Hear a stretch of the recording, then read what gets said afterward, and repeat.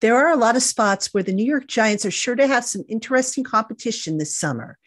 One such spot is on the offensive line, where the coaches will be looking to find a swing tackle capable of backing up projected starters Andrew Thomas and Evan Neal. Right in the thick of that competition will be the team's most senior offensive tackle, Korey Cunningham, who has 6 NFL seasons under his belt. A former draft pick by the Arizona Cardinals, Cunningham hasn't started since his rookie campaign in 2018, but he offers versatility in that he can play either tackle spot, plus having been a converted tight end, he can serve as the jumbo tight end in that package. But Cunningham, who is entering his 3rd season with the Giants, has some limitations athletically.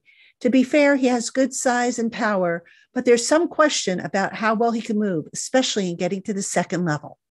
The Giants do have a few younger guys that they are looking for as well for that swing tackle role, namely Tyree Phillips, Matt Peart, and Marcus McKeithen.